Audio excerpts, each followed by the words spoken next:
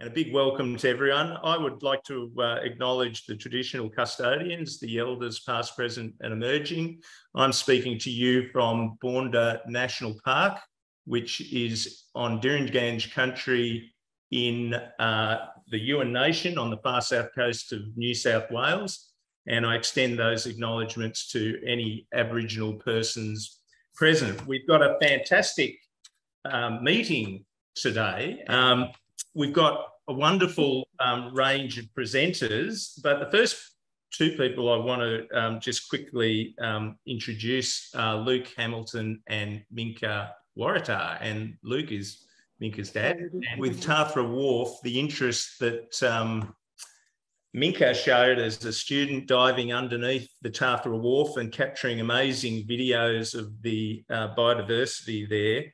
And with Luke really driving some local community action to really focus on how to protect that biodiversity when we have a big restoration project. And look, I'm just looking at the people that have come into the room, and I know that we've got David Buckley, who's the project contractor manager with the Bega Valley Shire Council for that major project, which is a really important one because the Tathra Wharf is valued by a huge number of people, you know, throughout this region and elsewhere. And so thank you for being here, David. And we've also got Libby Hepburn in the room. Libby is the, I don't know, Supremo CEO of the Atlas of Life in the Coastal Wilderness.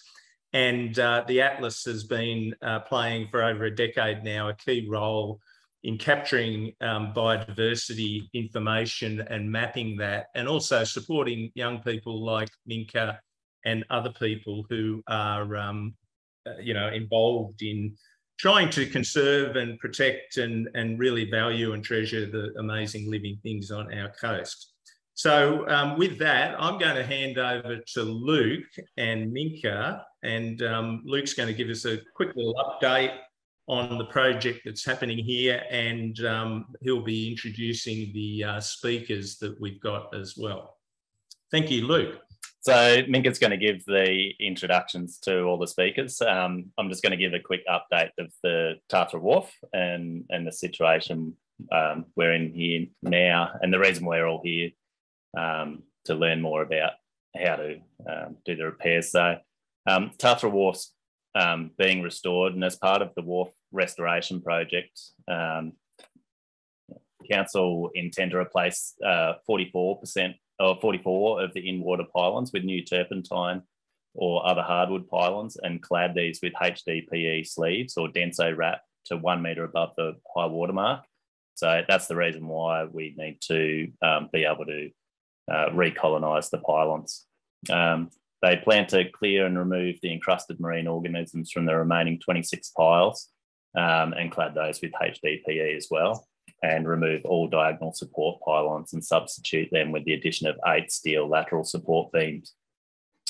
Council contracted NGH Environmental, who then had Elgin Associates conduct an extensive marine ecology assessment, which identified threatened and protected species, being the big-bellied seahorse. Hopefully you've all spotted one there in the slideshow, and a number of piles with high significant ecological value.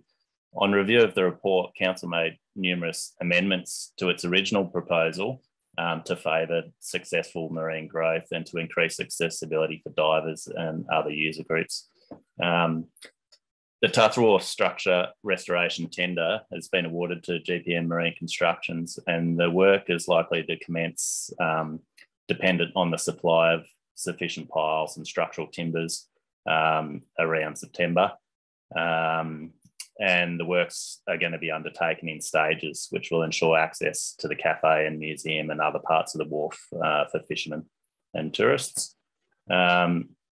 Water access for divers and swimmers will be maintained by a scaffolding platform, and that ensures our restoration activities can also continue.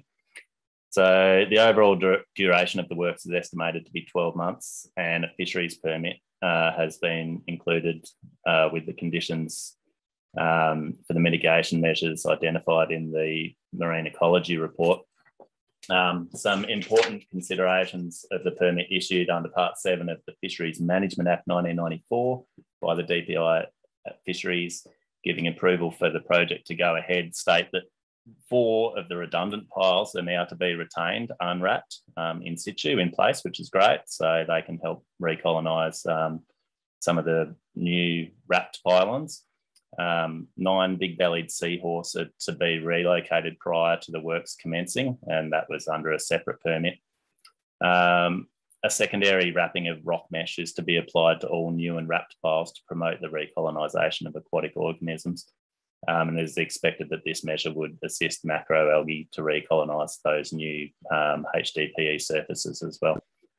The concrete boots that are currently at the base of a few of the piles are to be retained as well rather than removed, which is great because they're home to lots of macroalgae and one of the areas where the seahorse love to hang out.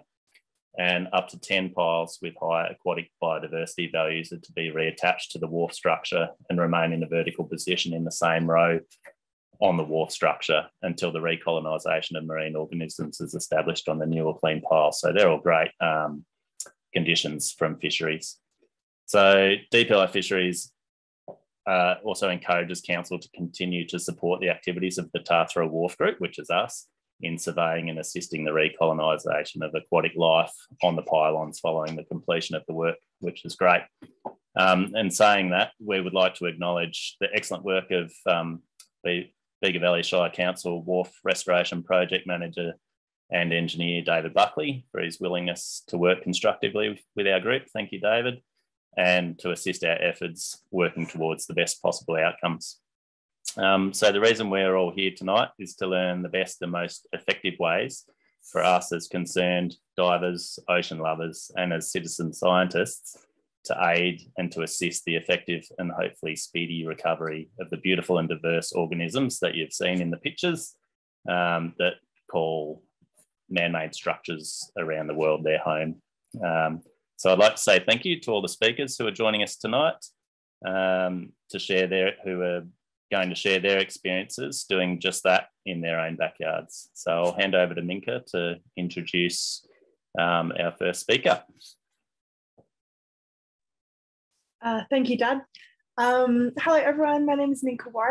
Our first speaker today is Sophie Teede. I'll just give a quick introduction, then we'll jump into your talk.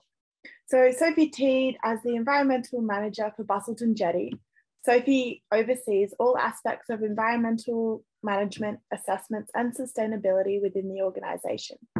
Being a marine scientist with her extensive knowledge of the local marine environment, she also conducts environmental monitoring programs, marine debris removal, and is the creator of a unique method for rehabilitating soft corals and sea sponges on the jetty's piles. That's the Busselton Jetty in WA.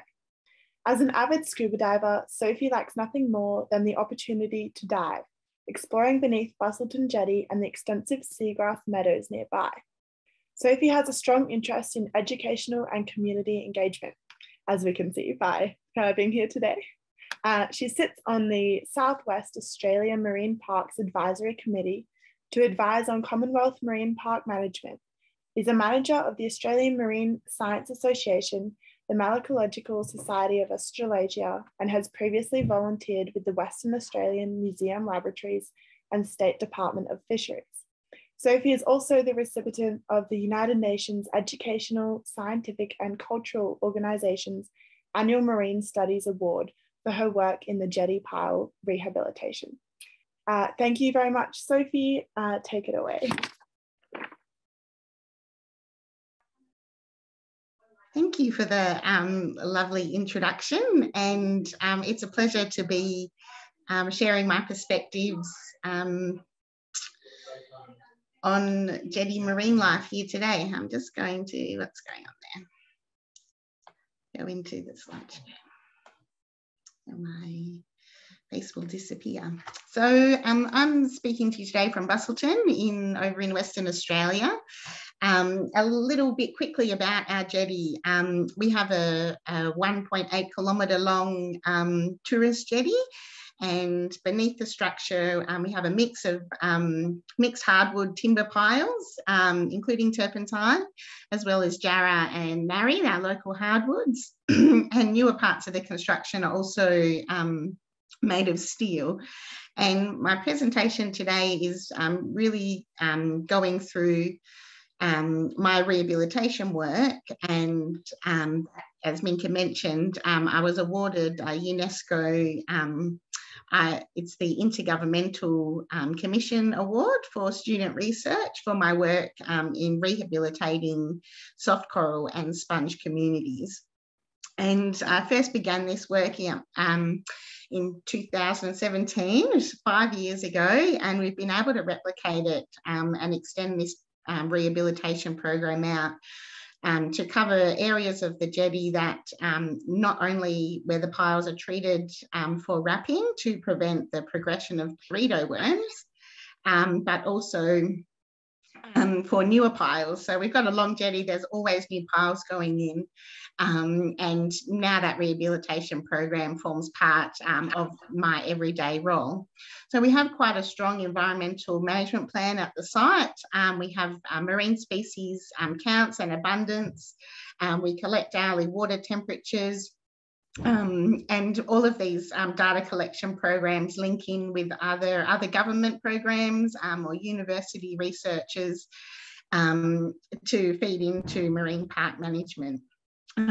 Collecting marine debris, as Minka mentioned, but we also manage our tour operations to ensure that we're not having a negative impact on the site and we're leaving it in better condition than before. So this is what a little teredo worm looks like.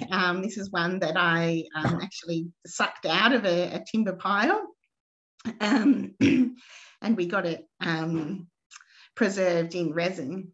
So the teredo worms are actually a clam. So the head is like a little drill, and these little bivalve mollusks burrow into the timber over time. And over time, those little burrows reduce the structural integrity of the main structure. And the wrapping system is multi-layered with a biocide to kill anything that's burrowed into the jetty piles, and then a layer of different types of plastics are put over the top, and that's called the MG60 wrap system. We're not using Denso wrap over here anymore. Oh, there we go. So we've got a couple of videos. I wonder if I'm just going to click forward. Hopefully that is going on. So when the wrapping happened, I don't know if this is going to work. When the wrapping initially happened, it happened in a sanctuary zone at the end of Busselton Jetty. And this is typical of the life that we have out there. Lots of schools of fish, lots of demersal fish, as well as your reef-associated fish like bullseyes and fusiliers, going into the area where the piles were wrapped. As soon as the invertebrate colonies were removed from the piles, all of the fish life also disappeared.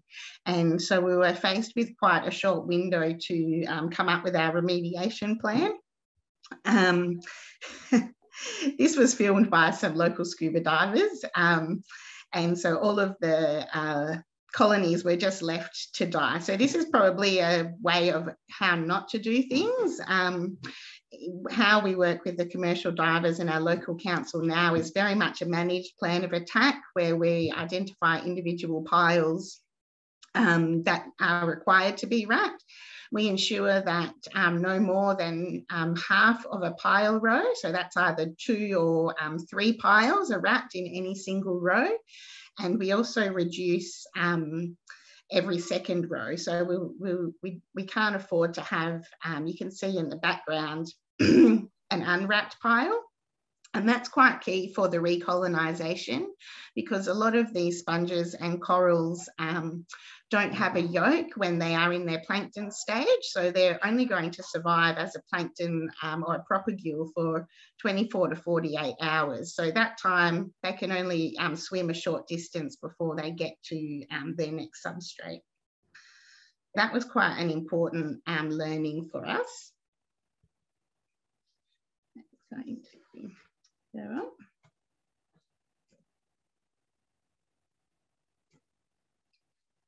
So what we wanted, what I really wanted to answer is, can the fragments of sponges or soft corals that are removed from their main substrate be able to recolonise? How does the plastic wrap affect any new larval settlement and then succession of that community? And then if there was other biotic or abiotic factors. So here's our really long jetty over in Geograph Bay in Western Australia. So I basically collected up lots of little fragments, and you can see them collected in my hand, really small. So the largest ones were about 5 to 10 centimetres of the soft coral. Many of the sponges were only about the size of a 50-cent coin. I used multiple types of mesh, but this plastic garden lattice actually worked out to be the best. It held kind of as a basket those fragments against the substrate without forcing them onto it, which gave those sponges or the corals lots of water flow, and then they were able to reattach by themselves. And I photo monitored those. So just in the 12 months of the first experiment, I was really able to show that the rehabilitated areas in just 12 months were definitely supporting the recolonisation, and that our soft coral, which is the snowflake or Carajoa coral, is the dominant organism in our marine community. I also was able to show that opportunistic thing. So it's the blue ascidian, Clavelina mollikensis. That's quite an opportunistic settler, and it will mainly settle quite prolifically during the early years. So after the period of doing the rehabilitation, that was quite a dominant animal. And then as the coral begins to take hold and regrow, its dominant dropped down. For a reasonably simple method, but taking the consideration of the individual species' biological characteristics, you can see the image on the right. This is just in 12 months. We've got about 85% coverage of regrowth, and we were able to support quite a large variety of diversity in those communities. By having multiple species randomly spread out,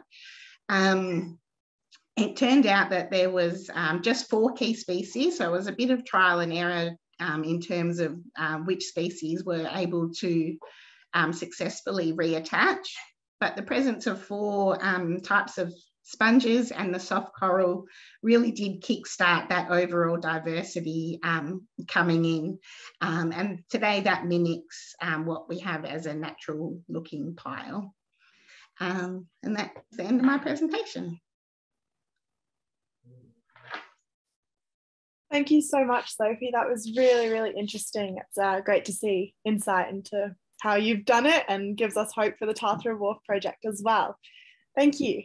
All right, thank you. Our next speaker is Nathan Cook. Nathan is a marine scientist and reef restoration expert who's worked in Australia and internationally implementing restoration projects in a variety of scenarios. He's a scuba diving instructor with over 4,000 dives and 20 years experience working in the Pacific and Southeast Asia. Nathan is currently studying a PhD in coral reef restoration at James Cook University. Nathan will be sharing insights into methods and techniques used in coral restoration across a variety of environments. He will briefly discuss lessons learned from implementing multiple in situ reef restoration projects throughout Queensland, including the Gold Coast and Great Barrier Reef. We're so thankful to have you join us today, Nathan. Thank you very much, and take it away. Thanks for that, Minka. Hopefully you can see a screen share. Yeah, that's all clear. Awesome. So my name is Nathan Cook. I'd just like to hopefully get this moving. Just like to acknowledge the traditional owners on the land where I'm presenting from today, the Wallaroo, Kabar and Bindal people from Townsville in far north Queensland. As Minka mentioned, I have a bit of background. I used to live on this island in the Gulf of Thailand called Koh Tao. You know, used to bring a lot of colour to the job that I did, restoring reefs, mostly coral reefs, and pretty much learnt the techniques of restoration by doing. So I didn't have any theoretical study. It was more of a try it and see. And so this presentation is going to be a lot about things that I've done and a lot of the things that I wouldn't recommend doing for this particular project at the Tathra Wharf, and basically all the things that went wrong. We used to use a lot of artificial reef structures in Thailand, like these ones that you can see in the pictures here, mostly because the reefs where we dived and took tourists was heavily overexploited. And so we used to create artificial reefs and turn them into biotic structures through a process of coral gardening, exclusively of hard corals that were dominant in that site. You can see we did things like build shipwrecks, like this image in the middle here, and then colonise it with corals from our nursery, and that's what it looked like. A few years later on the right-hand side, other structures like these square cement structures and reef balls on the bottom right as well. But I want to talk a little bit about what we've been doing on the Gold Coast, and it's going to be a bit more relevant to what's happening at Tathra and what Sophie was talking about in Busselton. After speaking to Sophie, I realised my methods could have been better if I'd used what she'd done and actually laid the mesh over the top rather than underneath the corals, but I'll get to that. So recently on the Gold Coast, they've implemented an artificial reef dive site called Wonder Reef, and it's made up of these 7 flutes. The image in the middle there, visibility is not great, so apologies for the image, but they've got 9 of these flutes floating mid-water. The bottom of that flute is around 17 metres deep, top around 10 metres, and the bottom at that location is 30 metres deep. So it's pretty unique. Lots of vertical sides and of the structures to try and transplant organisms on. And they invited us in to try and transplant corals to improve the biodiversity of this location. So we sourced predominantly hard corals, but also some soft corals at nearby reefs in Palm Beach. Originally, we asked them to drill a whole bunch of holes into the structure so that I had some attachment points to which I could bolt some plates or maybe tie some ropes onto the structure. But in the 3 months between the structures going in the water and then us getting there, they were covered in a thick layer of barnacles. So we couldn't actually get find any of the holes. So they drilled about 320 of them and we couldn't find any. So we had to improvise. So we used this tensar mesh, and we tried a combination of different things, both hard corals and soft corals. Soft corals didn't work using this method, mostly because I've used cable ties, as you can see in that structure, in the image.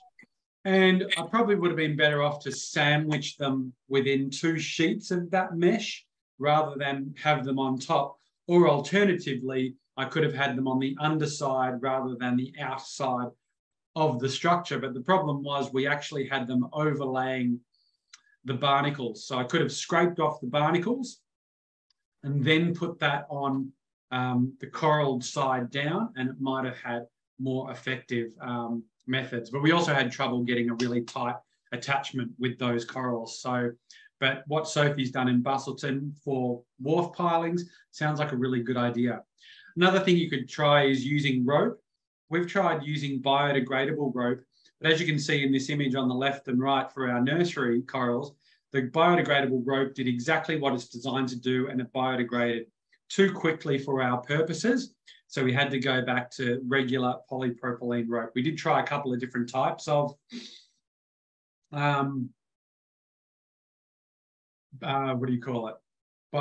rope, but both of them had the same lifespan. If they lasted about 18 months or so, that would have worked for us, because it would have they had time for the corals to grow, outplant them into the reefs, and then the corals would have done like these ones. So these are some of our rope nurseries having been outplanted onto the reef. You can see the rope is indicated by the yellow arrows. And the whole purpose is that we've nailed those ropes to the reef using concrete nails, but you could wrap them tightly around a wharf piling or a jetty, piling. The aim is that these corals, if they're firm enough, and if you were using sponges or soft corals, the same theory would apply. As long as they were tight enough to their surface that they want to attach to, they should make their own attachment. So you can see after about 6 months, this coral here has actually made its own attachment. So over time, once we can see that this is secure, we can actually go and trim off these excess bits of rope, and the coral will be stable and secure to its new location, which is the ultimate aim of any of these restorative processes. It's getting those benthic communities to be self-attached and comfortable, regular members of that coral community. On the Gold Coast project, not very clear pictures, but you can see here, these are corals about 6 months later, and after we've planted them. And so the picture on the right with the white arrow is one of the corals we used underwater putty to attach it to the reef. Selly's Need It Aqua is the name of the product that you can get from the hardware store. And I reckon if you use that in combination with other things, so you had a rope tying it around a wharf piling and then the putty to give it a bit more security, you'd probably get really good results quickly. On the left here, you can't see the rope very clearly, but what we've got is a rope that's tied through this hole, and it's tied tightly enough that this coral colony is actually growing self-attached to the structure, even despite all the competition from turf algae, barnacles and other things that are growing on it. So because it was nice and secure, it was able to self-attach in the 6 months that we've been out there. A couple of other images, again, these are ones using putty. I think I've just repeated those. This one on the bottom in the middle here, you can see the tassels of the rope have actually frayed, and they were causing quite a problem for the coral because they were quite abrasive. And we couldn't seal the ends of the rope before we went underwater because we didn't know how long the rope needed to be. So we could only cut them with scissors underwater. But if you know how long your rope needs to be, which you could determine from the width of the pilings, then you could avoid that by burning the ends of the rope and stopping that fraying happen. And this other picture you can see here on the right-hand side, you can see also on the rope there, this coral colony hasn't self-attached yet to this the base here because it's not secure enough, but you can see the healthy coral is growing pretty well over the rope that it's attached to and should. It's probably because it doesn't have enough downward force. So in that picture, I would suggest if you had that and maybe augmented it with some adhesive, you might get some better results. So, and there you can see in that final picture how we've used the rope to tie to that structure at Wonder Reef. So we actually cleared off the overgrowing barnacle community to get a bit of clear air for those corals to grow on. But and some of it's worked, and especially like this guy up the top here, who's pretty tight on that edge. That's probably not dissimilar to the one that I showed you in the previous slide that's on the left there, that's made its own self-attachment. So I'll leave it at that. This is just a brief snapshot of some of the things we've learned, and hopefully those of you doing the restoration work in Tathra, got some ideas there for things that you could do and things probably not to do. Thank you so much, Nathan. That was, yeah, really, really interesting and heaps of good insights there. Cool, thank you. Our next speaker is AJ Morton. AJ is a master diver and specialty dive instructor, trainer and assessor, cave diver and marine conservation educator.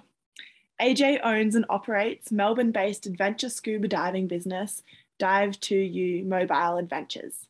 AJ and his crew conducted the highly successful sponge relocation project called Operation Sponge at the Blairgowrie Yacht Squadron at the Blairgowrie Pier on the Mornington Peninsula.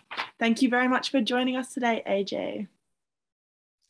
Hello, and thanks for having me. I can't see everyone's faces out there, but I'm sure you're all out in digital land, and I thank you all for joining us tonight. I don't have the amazing marine scientists and that kind of experience. Our project was a little bit different. We literally, as general divers and community members, basically banded together to try and save one of our favourite dive sites. If you've not heard of Blairgowrie Pier before, it's probably Melbourne's #1 dive site, I'd have to say. And the particular features there is the marina has a vertical wave attenuation wall. So it has a wall that's suspended underwater to stop any of the surge and wave energy coming through and pushing all the fancy boats around. So on that wall, we have an amazing sponge and acidian and soft coral garden there, of which we're all very fond of. And we can see amazing creatures like nudibranchs and seahorses, tussled anglerfish and cuttlefish and octopus and so on. So much so that it's also a favourite spot for the spider crab migration to come through and basically use it as a smorgasbord on their way through. So some of the footage you would have seen through the Blue Planet series was filmed down at Blairgowrie. What I'll do is I'll share with you a prezzo that we created back in the day just to kind of summarize our project, to give you some statistics about what worked and what didn't, or how successful it was. So we'll just kick that on. We'll pay our respects as we need to elders, both past, present and emerging. Our crew down here are the Bunurong people of the Kulin Nation, so we pay our respects as always. How did the Operation Sponge come about? It was originally nicknamed SpongeBob, but we apparently can get into trouble for that. So we used Operation Sponge instead. Basically, we were hosting a bit of a film crew down at Blairgowrie Pier who were doing some filming for the spider crab migration.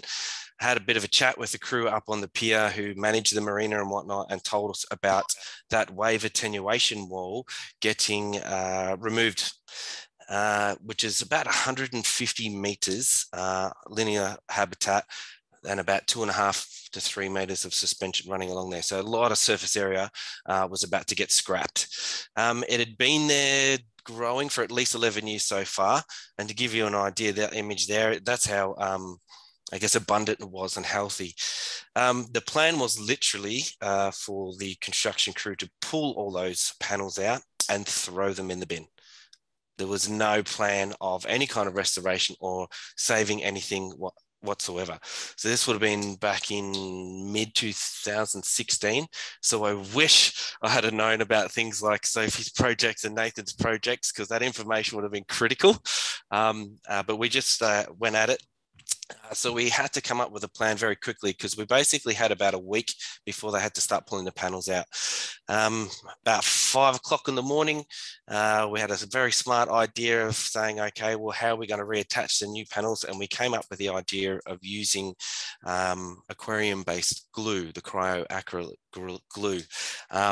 Basically, we had no other, I guess, technology or let alone funding available for us to come up with anything that fancy, other than just literally scraped it off the old timbers and glue it on the new timbers, and hopefully it all works. So basically we came up with a plan, punched it through to the commercial diving crew and the Blairgowrie Yacht Squadron to get some approval there. As you can see there, the whole project was born in 4 days. So then the next plan was basically to go drum up some exposure. So everyone started to volunteer, and this is an example of the little promo video we managed to kind of get put together to help us drum up some volunteers, basically. Just let me know if the audio is coming through.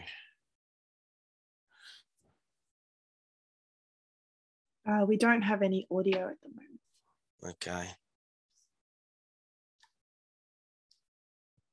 Just if you go back, did you tick that little box, AJ? If you go back and stop sharing. Let me see. And then just go back in, and there's a little tick box in that sharing window. So you're all over it, buddy. I love it. Don't say that, I'll collapse something. Okay. Here we go.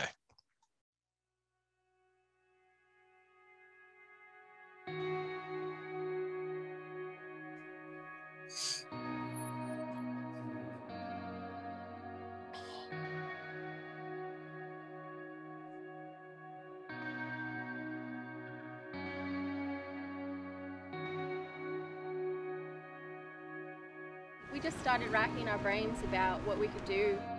The habitat that's growing on those timbers, it's going in the bin. We have 150 linear meters of wall here. It came to us that perhaps we could cut the old sponge off the old wall section and paste it to the new wall section.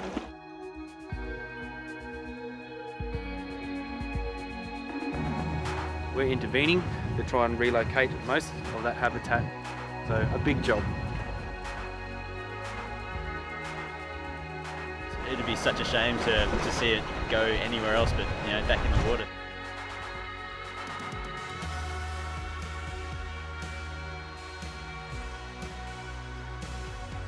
I'd hope that people get excited about the project, get excited about looking after habitat in general, and ultimately get some divers ready and sign up and volunteer and help us relocate these 5,500 sponges.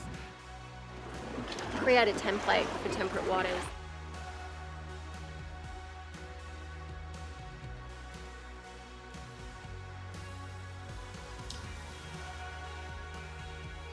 Well, there you go. So enough to create a bit of emotion around the project to try and get some help. So how did we do it? We did trial or come up with different ways of trying to basically hold the new sponge life to the new panel. So we knew if we could hold it there long enough, eventually it would attach. Our community here is very anti-plastic and things like that, so we couldn't use plastic mesh and things like that, so we tried to use geofab, we've tried to use other natural fiber meshes and things like that, but we just couldn't get it to stay, let alone as the wave energy and the surge and the tide runs through there, it would just loosen it off and we'd lose everything. So we literally had to invent it as we go. Pretty much having to work side by side with the commercial divers because we were in the water together.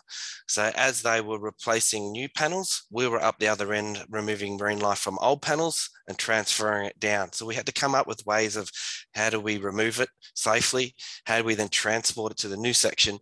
And then obviously, how do we attach it? So there was a massive education curve for everyone, including all the training and the OH&S about our volunteers and then the ongoing monitoring. Challenges, very interesting. That is Frankston, that picture.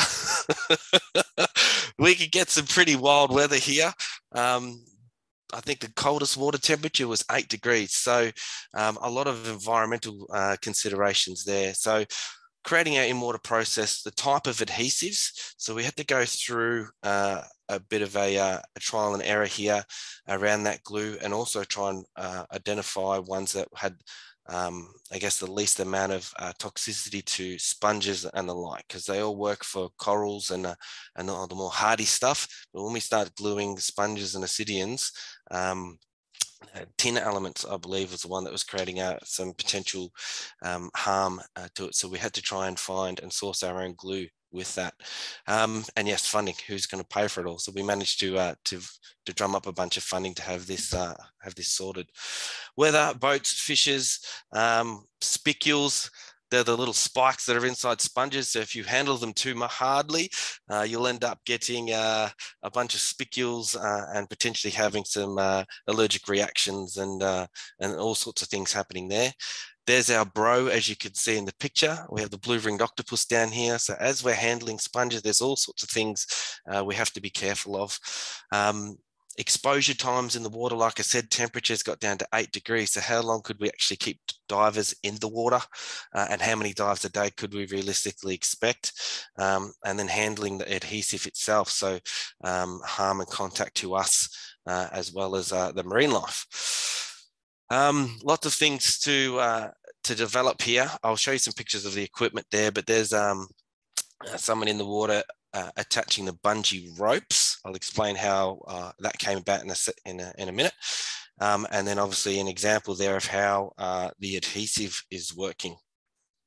So the adhesive, we ended up getting some help from a chemical engineer out in Dandenong, which is not far from where we are, and they import adhesives and the like. So we came to them with the glue that we sourced from local aquarium distributors and said, hey, what's in this and can we get it in bulk, because we're going to need a lot. And they managed to help source it directly from China, a hell of a lot cheaper for us. And we were able to order it in different viscosities.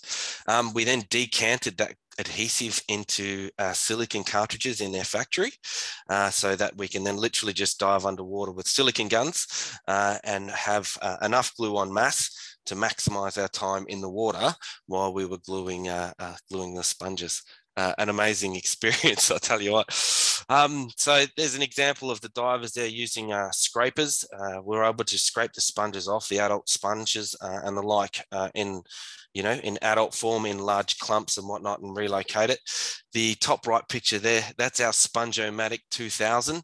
That's how we transferred the sponges from where the old panels were to the new panels, keeping the sponges and whatnot in the water because they don't do well when you pull them out. So we used 2 massive bread crates, zip tied it together, created some flexible doors so that the divers, we had a scraping team, a collection team, we had a transport team, and we had a gluing team. So they all worked very well together.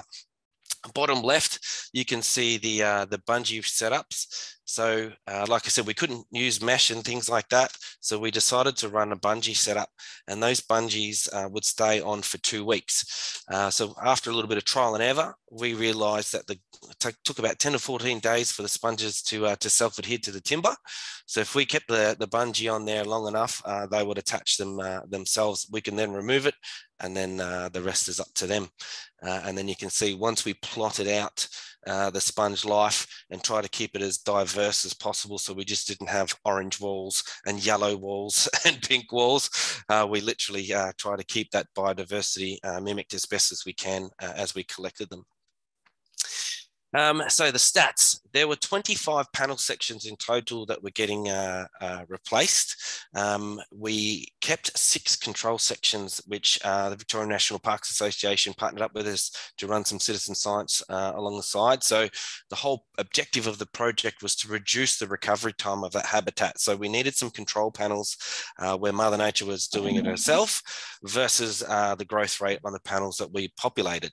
As you can see, 22 panels per section, 16 sections, etc. So the objective was to then try and glue over 2,000 sponges, one at a time, in winter. Yes. So how did we go? It took us 8 months, every weekend for 8 months, but we got there. 700 after the 12 months, 796 were full adults were thriving. The survival rate there of what we transferred, you can see is 37.6%. We put it down. Our largest issue for, I guess, any kind of not survival was the fact that we couldn't isolate the area and bunt it off and stop other divers and snorkelers from interacting with the area. So we would unfortunately lose a lot of a lot of the sponges, because people had kicked them off or fumbled with the project or whatever, we just couldn't section it off. We had a little bit of necrosis, so if the bungees were too tight, it would compress the sponge a little bit too much and reduce, obviously, the water flow through it, and basically choke it, and it would die. So the necrosis side of things was about 6%, I believe, from memory. There's a little bit of an example: 82% sponges, 18% ascidians, yeah, you should see it now. It's amazing. Above and below, so there were horizontal, I guess, beams in the water. We populated above and let Mother Nature do it below. So after 12 months, there's an example of I guess, how we can intervene and create some impact there. Will we do it again? Absolutely, but you can't do it on your own. There's an example of how many people were involved and the amount of volunteers required to do something on this scale. So anyway, I hope you got something out of it. And if you have any questions, hit us up and I'll be more than happy to give you some more details after this. Thank you so much, AJ. That was amazing. And yeah, really, really exciting stuff going on there. We'll jump to questions just after our final speaker, who is Melanie Bishop from the Living Seawall project. I'll just give a quick introduction, Melanie, then we'll jump into your talk. So Melanie has over 15 years of experience as a marine ecologist and leads a globally respected team of 15 researchers from 7 countries in the Department of Biological Sciences. Melanie is a past recipient of the New South Wales Scientist of the Year Award and is a Young Tall Poppy Science Award winner. Melanie's team's research addresses how ecosystems operate and respond to change. Her research has investigated a diverse range of environmental problems, including shellfish disease, coastal erosion, nutrient enrichment, invasive species, and marine urban sprawl. Her present research has a particular focus on the development and evaluation of engineering interventions that create habitats and conserve native biodiversity in degraded seascapes. Melanie co-leads the Green Engineering Working Group of the World Harbour Project and the Living Seawalls program, currently working closely with the New South Wales oyster industry to assess how the industry's selective breeding programs may be harnessed for purposes of rehabilitating Australia's lost shellfish reefs, of which less than 1% remain. Thanks so much for joining us today, Melanie. Take it away. Hi, thanks for having me. Can you all hear me? Yep. I'm on a combination of my phone and my desktop that doesn't have sound. I've been having major technical difficulties, so apologies if this is repetitive of some of the previous presentations. I've only just managed to join. So I will load up the PowerPoint on my other connection. Can you all see that? Yes, that's clear. Great, thank you. So I'm representing Living Seawalls, and Living Seawalls is all about reviving life along our built coastlines. So the problem, I imagine, has probably already been addressed in the previous presentations, but it's the growing construction that we're seeing in our coastal environment, ranging from everything from breakwaters to offshore islands, to offshore wind, which is now on the agenda for Australia, to ports, and of course jetties and recreational infrastructure. And these are vital human functions, but they also have major modifications to the marine environment. So they displace natural habitats, but they also introduce new habitat as well. And the problem with the new habitat is that it is not equivalent to the closest natural analogues to these structures. And so this is an example here of one of the structures that we've typically worked with, which is a seawall. And you can see it has a very flat and featureless surface that provides nowhere for marine life to hide from both the forces of nature and from predators. By contrast, we've got a natural rocky shore here where you can see that there's all kinds of nooks and crannies for species to live in. So our team has addressed this issue through a multidisciplinary approach. And so we combine industrial design expertise with ecological expertise from the Sydney Institute of Marine Sciences. And the concept with which we're working is really simple, and that is reintroducing missing habitats to these built structures. And so typically what we have been using is habitat panels that are modular and can be scaled up or down according to the size of a structure. And the concept is really simple. These panels both reintroduce these hidey holes that are missing from built structures, and they also increase the surface area for organisms to attach to. And what we've seen is that in as little as 2 years, we're seeing over 3 times as many species on these habitat panels as flat surfaces of similar age. The designs of our Living Seawalls panels are inspired by nature and range from the natural weathering that we see in sandstone along the New South Wales coast through to the holdfast structure of kelp through to sponge fingers. We started in Sydney Harbour in late 2018, and largely thanks to our success as a finalist in Prince William's Earthshot Prize last year, we have subsequently expanded to over 20 sites, not only along the east coast of Australia, but also around the world. One of the key features of our program is that it is very much driven and informed by science. And so, as you saw from one of the earlier slides, 3/4 of our core team trained marine ecologists working as university academics. And so a big part of our program is assessing the efficacy of our approaches and identifying how we may be better able to target these to specific environmental goals and to specific environmental settings. So this environmental monitoring program ranges from everything to microbes that are the initial colonisers of marine surfaces through to invertebrates and seaweeds that over time accumulate and provide food and habitat to species such as fish, through to ecological functions that are often key objectives of stakeholders, such as improvement of water quality by encouraging the growth and biomass of filter feeding species such as bivalves and oysters, through to enhancing recreational fishing opportunities and fisheries productivity. And so our monitoring and evaluation programs are typically done at 2 scales. So the first is the site scale. And I guess initially that might involve assessing what is present on our structure prior to intervention and how that compares to adjacent natural habitat analogues. And so the questions we're asking here is what is missing on the built structure that we might be seeing in natural habitats in a similar kind of environmental setting? And therefore, what kinds of features do we need to be reintroducing to these structures to target key missing organisms? Then post installation of our eco-engineered interventions, the types of questions we will ask are how well are the eco-engineered interventions performing in terms of enhancing biodiversity over what we might see on an unmodified structure and approaching that which we might see on a natural habitat type. And so this is the example of a type of data that we might get at time points thereafter. And so this is from a master's student thesis, and she was looking at fish observations on living seawalls versus rocky shores, whose habitat features we were seeking to recreate, and control seawalls that were unmodified.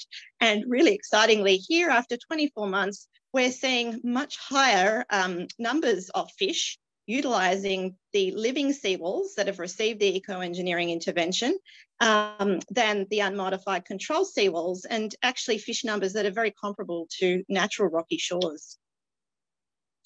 In addition to monitoring the performance of these living seawalls interventions at site scales, we're also really interested in how different types of complexity and habitat texture we provide perform. And so we also typically do panel scale monitoring assessment as well. And so the questions we're asking here are, do complex panels where we've added these little hidey holes for species, how do these compared to flat featureless control. So we indeed seeing the enhancement of biodiversity that we predict. And second of all, do different designs support different species? And so one of the ideas behind Living Seawalls is that we're actually creating mosaics of different types of habitats. And so what we're hoping is that different panels will support different communities of species, and we might be able to mix and match the types of panels that we provide according to environmental goals and environmental settings.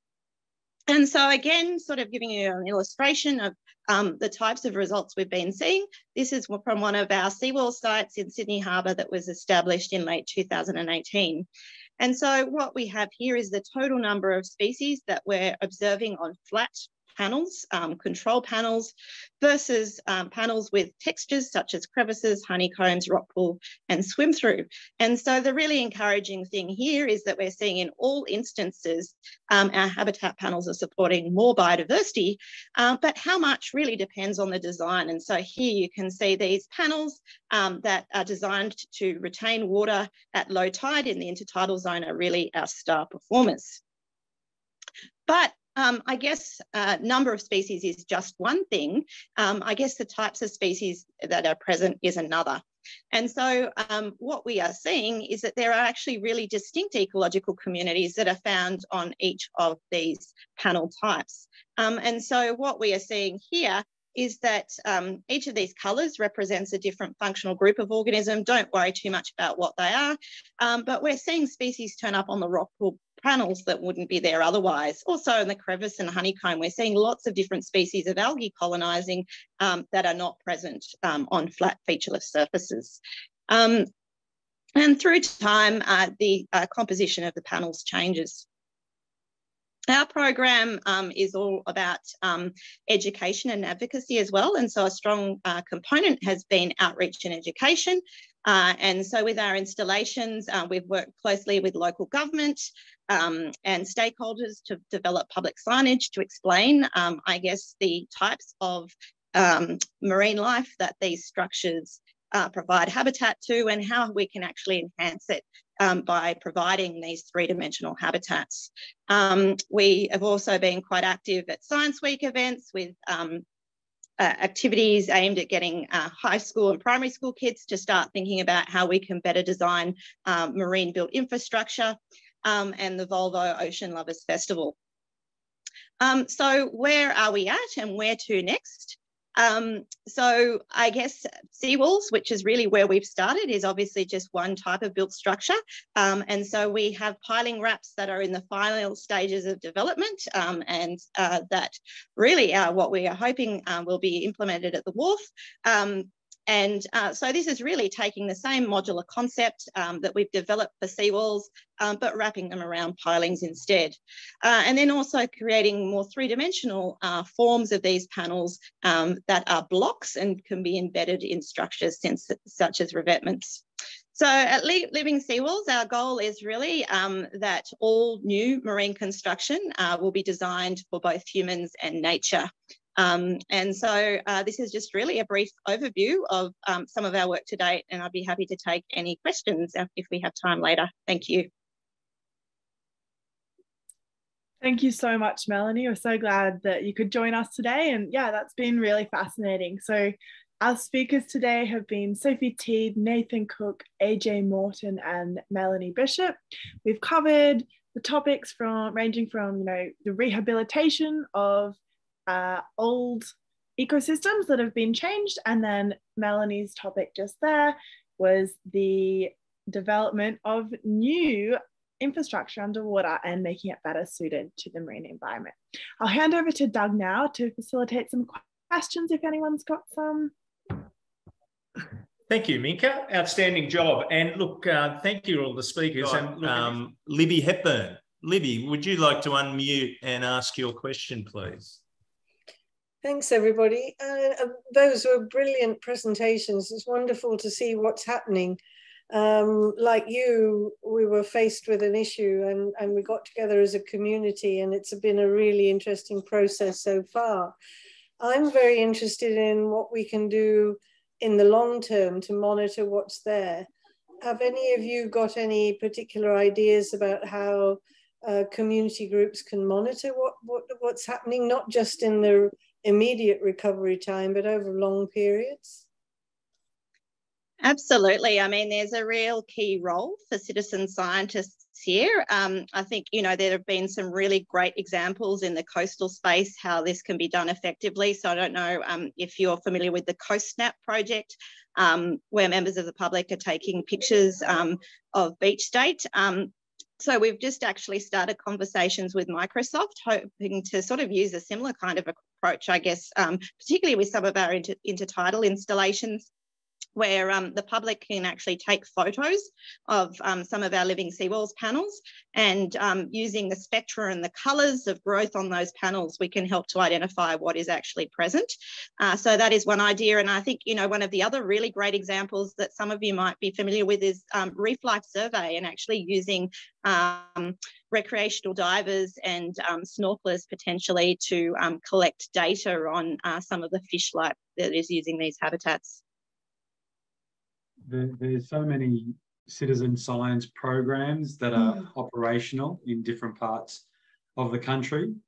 So I guess to also, Libby, it's just a matter of finding, you know, what habitat you're interested in, whether it's the seawalls or subtidal or whatever, and looking at what addresses that. So, and there's lots of different reef life surveys, quite detailed and complicated sometimes, depending on the level you want to go to. So it really depends on what your aims are. But, you know, there's things like bird life that looks at birds, so you don't even have to get in the water. So it really depends on what your aims and objectives are. But as Melanie said, so many different citizen science programs. It's just about doing a little bit of research for your local area. Okay, now we've got a question from Shamarang. Yep. Hi, everyone. Yeah, thanks for all those presentations. It's been really helpful. I'm actually working for the Bateman's Marine Park, and we've got a very similar project underway here at the moment, or it's about to kick off, with the replacement of the Narooma Town Wharf. So I'm really curious to see what's happened in other sites and what's been effective, particularly your work, Sophie. So I just wanted to ask some questions of Sophie, if that's all good. Hey, how you going? Yeah, so while you were presenting, you mentioned that you weren't using Denso wraps anymore. Was there any particular reason for that, or like how did you decide what was the best material to use? Yeah, so that was a decision that was made at the local government level. So we weren't really party to that decision. So I would imagine that it was like economic reasons or supply reasons. Yep, no worries. More than some sort of other kind of reason related to what you were doing. Yeah. And in addition to the plastic garden mesh that you used, did you trial anything else and find that that was your best option? Because like AJ was saying, we wanted to try and steer away from plastic based materials down here, but if it's unavoidable, we're just going to have to deal with that. Yeah, so I tried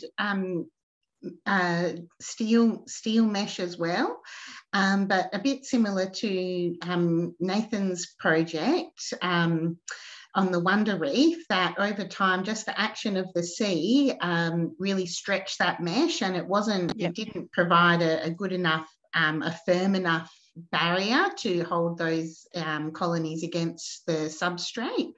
I also tried attaching individual colonies. But I think, and as AJ mentioned, I was doing this in the winter time as well, and it's the best time for the sponges to grow. It's the worst time for diving, and it's the worst time to have something gentle that you just want to slowly grow there. So having individual attachments didn't really work either. So it definitely was a bit of a compromise, and just the realization that in our situation, that that guard plastic lattice did work the best, and it was growing over the top of plastic. So, you know, that natural substrate of the timber pile was no longer there. It is growing on a plastic substrate. So, yeah, I felt, given that in the end, we were able to be quite successful with that recolonisation, that all of the plastic is encased in the piles behind the growth. Yeah.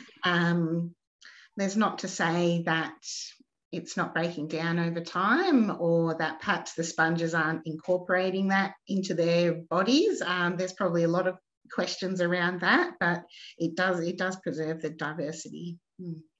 Yeah, okay. And you also mentioned that some of the piles that were replaced were steel. So what treatments did they get? Were they treated in the same way? No, the steel piles simply have a paint coating on.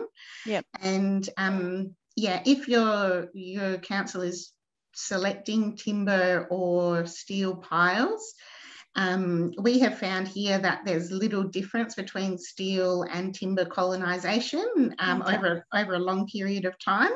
Yep. But that is kind of premising that you do have some of those old pile stubs remaining. Yep. So you do need to maintain some of those in close proximity to the new piles, but steel is just as good, and steel also lasts for longer, and hopefully you wouldn't be going down this process of trying to help sponges and save a structure at the same time. Yeah. Yeah, no, under our scenario, the piles that are going to be replaced are all going to be steel piles. Like, that's been decided by Transport, the agency that's doing the job. So yeah, there are some constraints that we have to work within, but it's just been really interesting to find out how you've transplanted as much of the growth as possible from, you know, your existing structure onto your new structures. Thanks, Gemma, and they were fantastic questions. Look, there's no one else with their hand up, unless someone whips up their hand in a minute. Well, no, here we go. We've got a hand up, and I'm trying to see who it is. Luke Hamilton, is it? You go for it, Luke. Thanks, guys. Thanks so much for your presentations. They're terrific. Sophie, you answered my question about when's the best time for working with sponges, but is there a good time is that the same time for all the other organisms that we're looking to sort of transplant?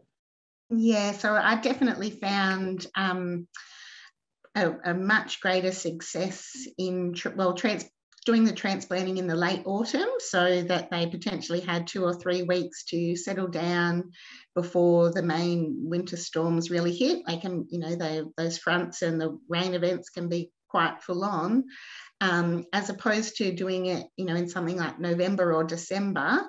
And I think that came down to reduced food availability. These filter feeding animals are getting their food from detritus and other propagules in the water. So yeah, even though it's not fun for diving, it was worked out to be the best time of year. And yeah, it was reassuring that AJ had a similar experience down there in Melbourne. And yeah, I've also am aware of another project that was looking at coral growth in temperate ecosystems, and they found the largest coral growth during the winter time as well for temperate corals. So that seems to be the knowledge that we have. I can add to that a little bit more if you'd like. I'm not too sure what it's like in WA and New South Wales, but over the summer periods, we get a lot of algae growth and a lot of it floating in the water columns, which tends to choke, I guess, for lack of a bit of a word, some of the growth on our dive site. So that's another contributing factor, a lot more algae and things like that floating around in the summer months. Okay, thanks, AJ. And Nathan, you've got a question there. My question was whether I can contact AJ and ask him about his supplier for glue. Sweet, I will do that, because I've tried lots of different adhesives for different methods, and the super glue works really well, but yeah, it's pretty expensive unless you can get a bulk supplier. Right. what a fantastic set of information and wonderful contacts being made there. Minka, you've got your hand up. Hey, yeah, just a quick question about the glue for AJ. Did you find that the sponges and stuff actually attached to the wooden planks? I think it was wood on those walls, was it? Yeah, did they attach to that, or were they just mainly held on by that glue permanently? Yeah, good question. So we can't just rely on the glue there being forever holding up our habitat. So we had to be careful. Well, first off, we knew that the sponges will attach to the timber.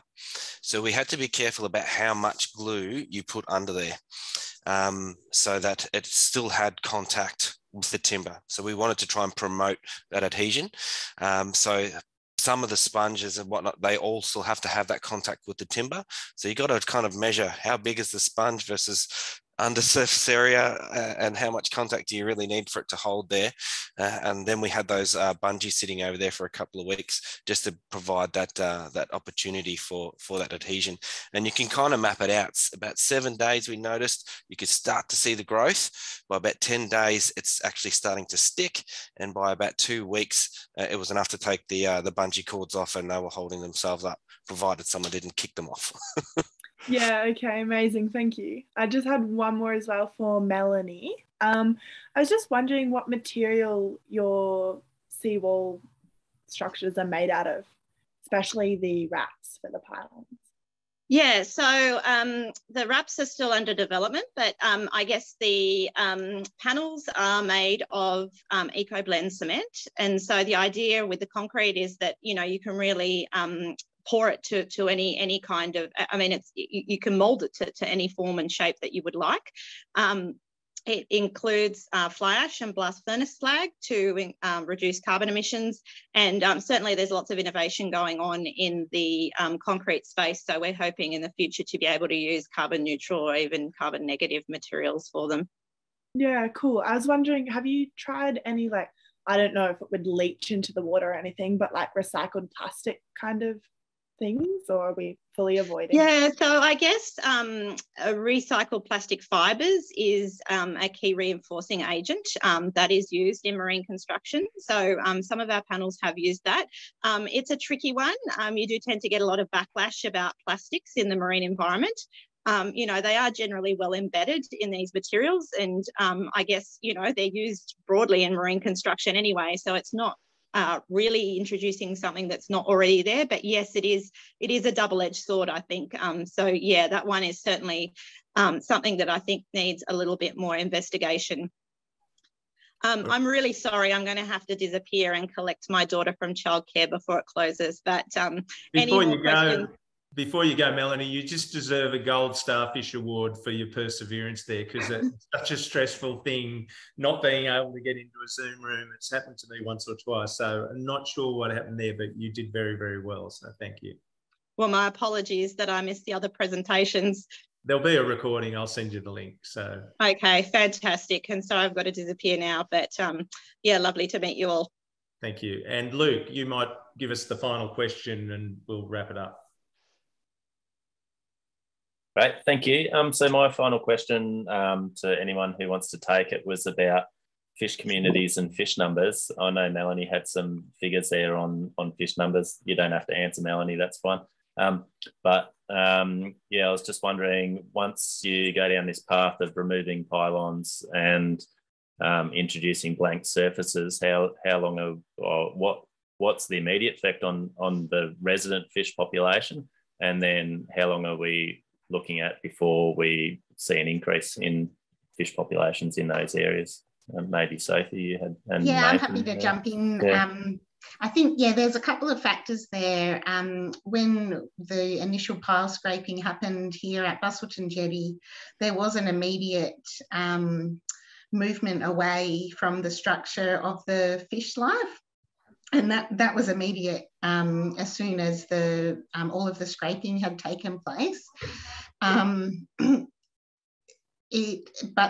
on the flip side, as soon as there were about 4 piles that had been rehabilitated with those tiny fragments on, there was fish back there just, you know, next to those little sponge colonies. So what, that's, we think that was both a chemical and a visual cue for the fish that, this is where I need to be, this is my habitat. So they did move back in almost immediately. But the other comment that I would like to make is probably around the construction and the impact of sound. So we've had various constructions over the last 8 to 9 years here, a very big one in 2008, 2009. Some species of fish, we have a yellowtail scad or a mackerel, it's like a slimy mackerel, big schooling fish. They didn't really come back until about 2 years post-construction. And we suspect that they were heavily affected by the sound of piling and the underwater construction. So that's something to consider. More recently, we've been looking at the impacts of underwater sound and specifically for piling. And we have, I've done some calculations that really looked at what the distance, the distance that fish could be affected by. And with the underwater construction of piling, you'd be looking to, possible death of fishes that are within 100 metres of your piling construction. So if they're not going to swim away, and some of your smaller reef fish probably won't swim away, whereas your kind of pelagic schooling fish will move, there will be some death with those residential fish. If they don't swim away. But yeah, you're looking about 100 metres. And I know your little wharf's not very long, so. The other question, well, I guess that leads to the question of will that sound also affect seahorse? We're looking at the seahorse relocation site is within 100 metres of likely to be within 100 metres of the wharf, I think. Yeah, definitely. I would bring that up.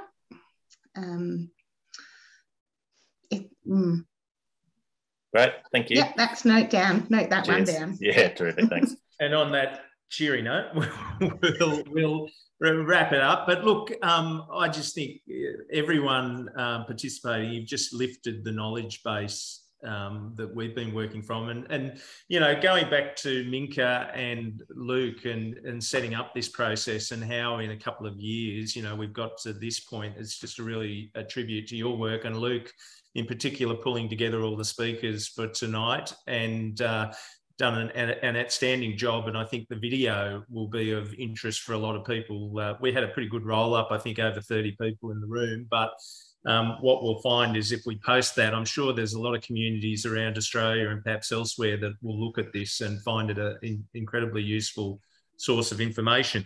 Before we go and before people pull the plug, or before I pull the plug, just to say a reminder that it is the Sapphire Coast Science Festival and National Science Week, and there are some fabulous activities. If you go to the Atlas of Life on the Sapphire Coast, Libby, you better interrupt.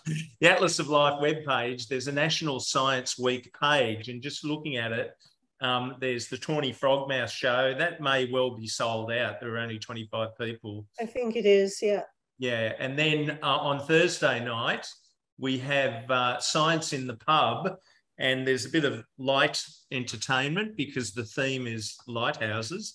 And we've got Heath Cullen playing music. We've got Greg Hansen, an engineer with AMSA, the Australian Maritime Safety Authority, and he's put together a really interesting presentation on how they power, how they look after all those lighthouse things. So 6 o'clock at the Tathra Hotel tomorrow night. There is a $10 cover charge, but there is finger food, as I said, music. There's a quiz, so it's going to be a fantastic night. On Friday, Libby, what's on Friday? We've got the... 5 o'clock, we've got the Australian BioBlitz Symposium. So we've gathered people who are running BioBlitzes currently to talk about what they're doing, and we're going to be discussing how we can enhance the value scientifically and for the community. So that's on Friday evenings, 5 till 7:30. 7:30 till 9. It Oh, says. sorry, right. Yes, 7:30 till 9. And then on Saturday night, we've got dinner at Pottery Palace, followed by a possum hunt out in the trees to see all the nocturnal animals. So that's a really good one to go to. So if you go to the Atlas of Life webpage, there's a link there on the front for National Science Week. And look, a big thank you to everyone for being here tonight out there in the audience. We really appreciate your support. And if you spread the word about Science Week, that'd be fantastic. You'll be sent a link with an evaluation. Everyone loves evaluation surveys, and it's it does support the science community. That is, we've got some of this event isn't funded by Inspiring Australia, New South Wales, but some of those other events are the Science in the Pub. So the data that you provide goes towards their message to the Commonwealth and state governments to give them more money for science engagement. So on that note, I've got a red button here that says end, and it always feels a little bit abrupt, but thank you all for being here and enjoy the rest of Science Week.